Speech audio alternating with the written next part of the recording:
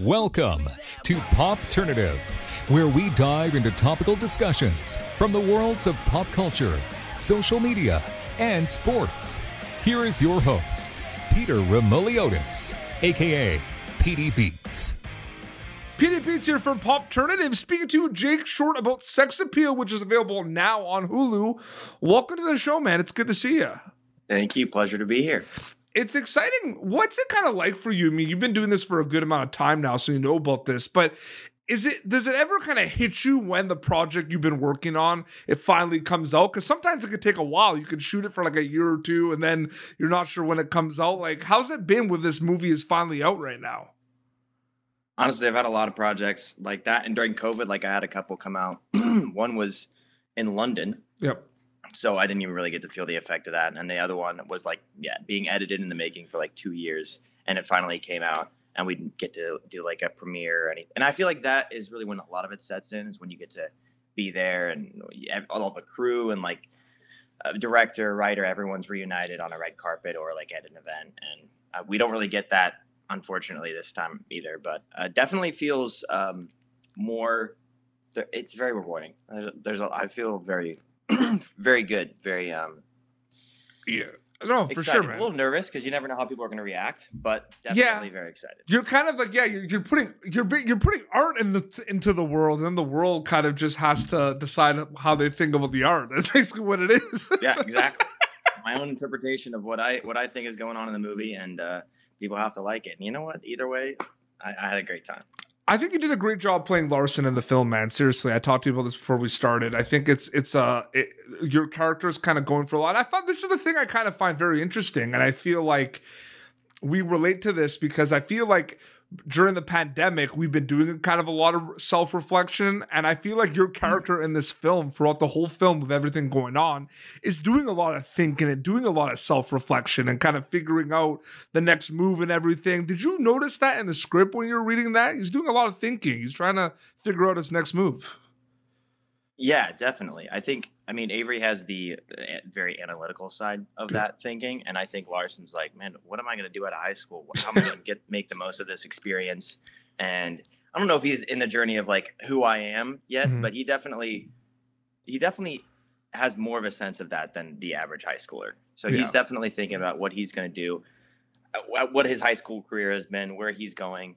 And yeah, he's definitely doing a lot of self-reflecting, especially with Avery. Yeah, absolutely. What was it like kind of working with Mika with that perspective and kind of doing a lot of those scenes? Because there's a lot of, like, you see it in the trailer. Yeah, you know what I'm going to say. Yeah, what was that like? She's a fucking blast to work with. We had a great time. Can I say the F word? Absolutely. No worries. Yeah. And I honestly, before we started, we were both like, hey, we've never done this on camera before. So let's talk about it. Let's just make sure that we're both comfortable going forward. And no, honestly, we made jokes about it the entire time we were shooting. So it worked out really, really well. When did you know, like, I'm curious, like, what you knew about, like, the role in the movie and everything, like, when you sign on to a project like this? Like, did you know about the character Larson when you were auditioning in the script? Did you know it was going to be Hulu? Like, you know it was going to be American High movie? Like, what did you know about the project, like, in the early stages? We knew that American High has their deal with Hulu. Yep. So we knew that they had already picked this movie up and we're going to make it. I had the script the first time, even before I auditioned, which was really awesome when they do that because you can get a real sense for the character. Yep. I think I had my own interpretation of the character, and it's really fun to like go into the callback or like the chemistry read and hear what the directors or the writers' take on the character is, and you're like, okay, I understand what you guys are saying this now. So it's a nice little combination of like a bunch of different visions, but like people's interpretations for the character, and I get to go, okay, I see where you're coming from. I see how I saw it at first when I read the script. And honestly, sometimes it doesn't work out very well, but this time Larson was so laid back that I feel like everyone had a similar sense for him, and I just got to throw some shit out there and see what hit. Pretty much. And it's interesting, like, you've been doing this for quite some time, and, you know, a lot of people obviously, like, recognize you from a lot of stuff when you were younger. You did, you know, the Disney Channel stuff, you did Ant Farm and everything, and I'm just curious, you know, what is your mindset? I mean, you're young, you're a kid, you're balancing school and everything, but is your mindset when you're working on a show like Ant Farm, Jake, like that it is kind of a stepping stone, you're kind of getting your feet wet with the industry a little bit?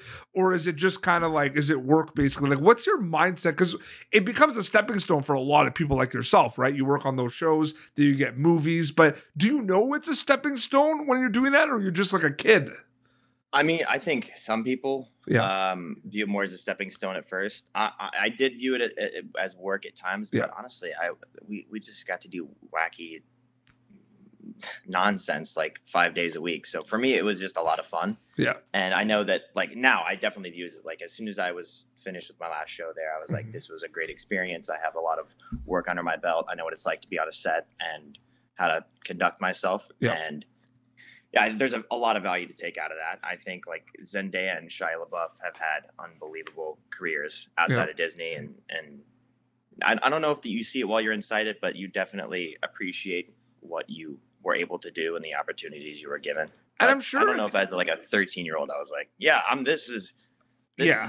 might have been like, this is it, you know? I don't know what I'm doing. I find it really, I don't know. I just feel like, you know, those networks have such a big platform and a big audience, and like social media, like Twitter, like everyone you look at that was on one of those shows, like they had like social media campaigns on Twitter and Instagram for all those shows. And I feel like it's one of those things where you're just kind of going into it, but then you look back and you look at the shelf life and all the TikToks and everything with shows like Sweet Life of Zack and Cody. Like that stuff is massive, and it's still massive this day. Like there's no shelf life for a lot of those shows. Oh no, they're huge, and I mean they've definitely made their way into like youth and pop culture, and more so than I ever thought it would. Yeah, and we were sort of in the infancy of social media. Like those shows were like before social media, and they bring them back now, and it's when did you like? Because I'm sure like when you're talking to your family and friends, right? And they finally like announced that like the Disney Channel archive, like the Disney Channel library, was going to be put on Disney Plus. Did you have any of those conversations with like your family and friends? Be like, oh wow, like Ant Farm's going to come up a lot more now because it's just there, and like everyone's going to have access to it. I mean, a lot of my friends. We were like, oh, we never thought we'd be able to see this show outside of like iTunes or whatever. And Disney then picked up, I think I had all three of the shows that I did for them. But no, I think I brought it up with a few of my friends that I work with on the channel. But other than that, my family was like, oh, you're doing what? Oh, yeah. Okay, it's cool. Now you do still, I don't know if you still do it. At one point you were doing martial arts, you're doing karate. Do you still do karate? Oh yeah. I definitely don't do that karate anymore. Okay. That karate looks very cool. It's just aesthetically appealing. It almost does less for self-defense than just laying on the ground and curling up into a ball, basically. But I haven't kept up as much with it now, but yeah, I love doing that. When I was like 13, 14, because that was integrated with like tumbling, so I was really into. So when you look at shows like Cobra Kai and everything, is that just kind of one thing that you're just kind of like, man, like it'd be cool to be in a show like that because you have kind of that so back, bad. Yeah, totally. That's a great show too. It's a great concept. Netflix did a fantastic job. Well, it's funny because I talked to Aiden Minks, who played Angus on Ant Farm. And he's in Cobra Kai. Dude, I'm telling you, that scene, it comes up on TikTok, that scene. And it's funny. This is kind of like a full circle moment a little bit because I've interviewed you now, and I've interviewed Aiden, and I interviewed Zibby, who plays Madame Gugu. But you know that scene at the Chinese? Oh, yeah. So that scene always shows up on TikTok. Like that was some funny stuff. Like with Angus, with like the ordering the food. Like that was good. Like that was pretty funny. I remember working with that guy, and I forget his name, but he's been like, I remember first seeing him in Seinfeld when I was like, 10, and we got to work with him on that show. And you're in a Chinese restaurant, and he was like, so good. It was the same setup. But it's crazy. But like, I mean, it's one of those things too. You look at this film, sex appeal and everything. You have worked on a lot of things like Ant Farm, and sex appeal has a lot of goofy moments and everything. You know what I mean? You've worked on some other genres as well. Were you hoping that you were going to kind of be able to work on a different bunch of genres of projects, Jake, or did it kind of just happen? I mean, I think this is pretty similar to what I've done in the past, Yeah. but with definitely a more mature take on it, Mhm. obviously. But and I love the comedy world, and I honestly that's where I grew up, Yeah. and that's what I know. So I'm very comfortable in it, and I enjoy it. There's definitely a large part of me that wants to be able to branch out, Yeah. and that's just hopefully around the corner. But right now, I'm sticking in the pocket and doing what I know.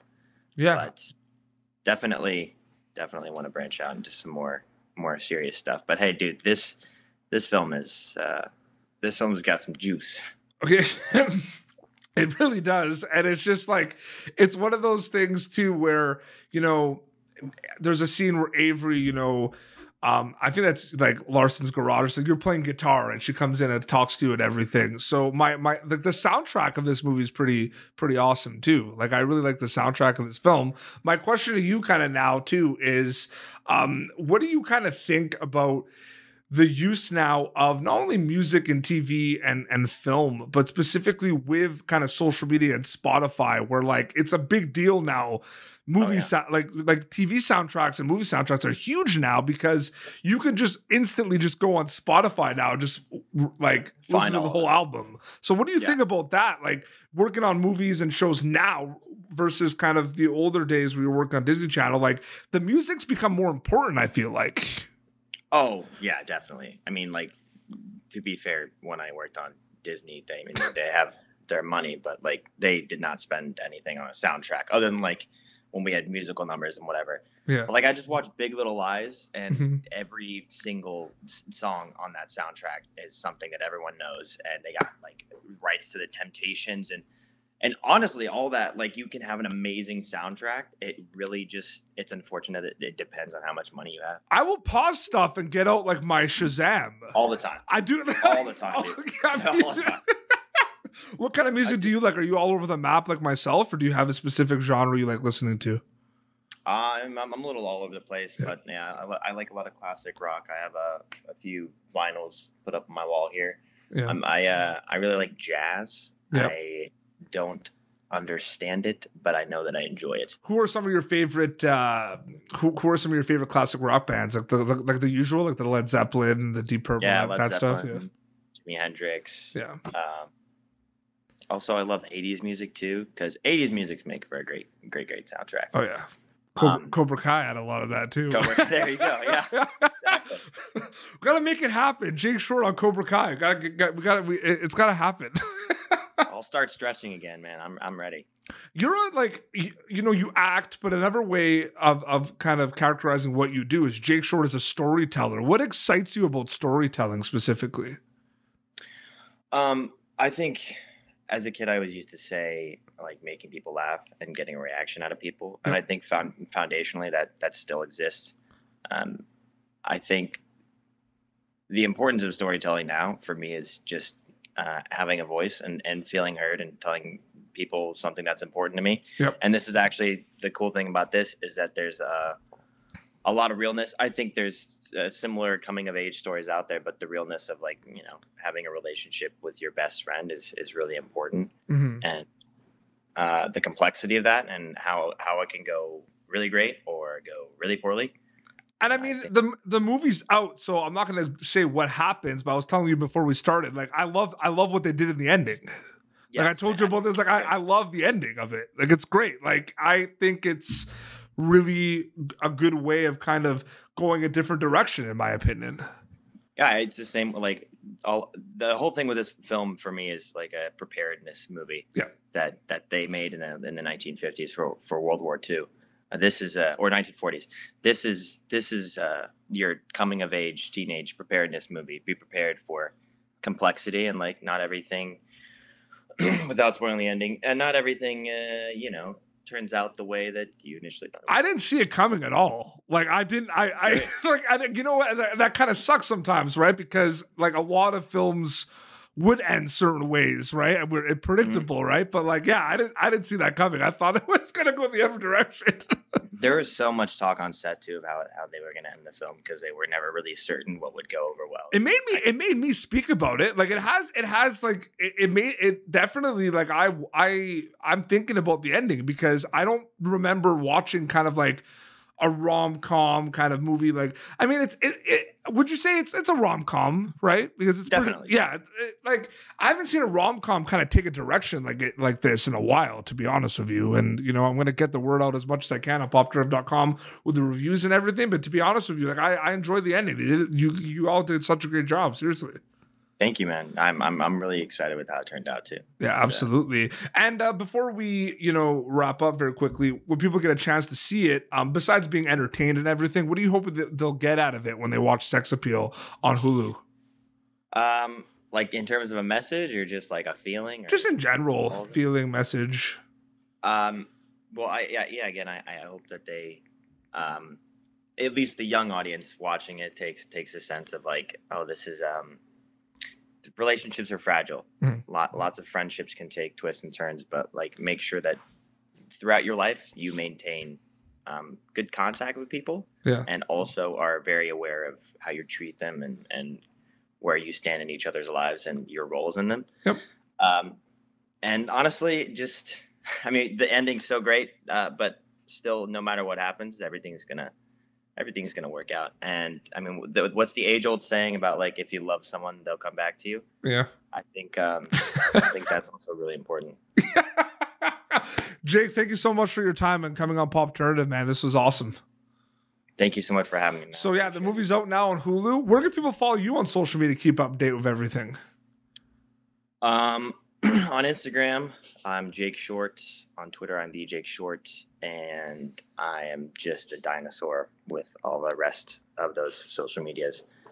Amazing. Well, this has been Popturnative. Yeah, this has been Popturnative. YouTube.com/Popturnative for previous episodes. Sex Appeal is now available on Hulu. Until next time, this is Jake Short and PD Beats signing off. Thank you for tuning in to Popturnative. Make sure to check out our past episodes of Popturnative on YouTube. Be sure to like Popturnative on Facebook and follow us on Twitter.